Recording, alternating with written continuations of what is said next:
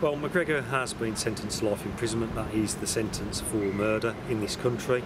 This has been a particularly difficult case for us to investigate, as you can imagine. You know, a 2.5-year-old child who's been completely brutalised in his own home by a powerfully built adult man who should have been there to protect him, really. What we found out about Chavez McGregor as the investigations progressed is that he is a violent and really controlling individual.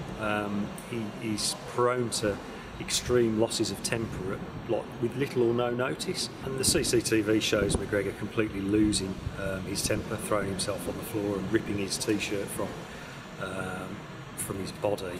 These type of cases are always difficult because, you expect that adults will look after children. You don't expect children of such a young age, well, any age really, to be brutalised in their own home.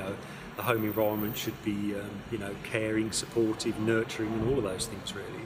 Well, Jeremiah was actually killed. The fatal blow was a punch or a kick to his abdomen, to his stomach, which burst his duodenum.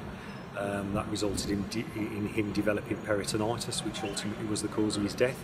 But he had some significant other injuries as well. He had an underlying brain injury, he had quite a complex skull fracture, and as we've heard in court today, the human bite mark to the left side of his chest, along with a load of other bumps and bruises. But the really upsetting aspect to it really was those defensive type injuries to his hands and arms, where he's clearly tried to defend himself against McGregor.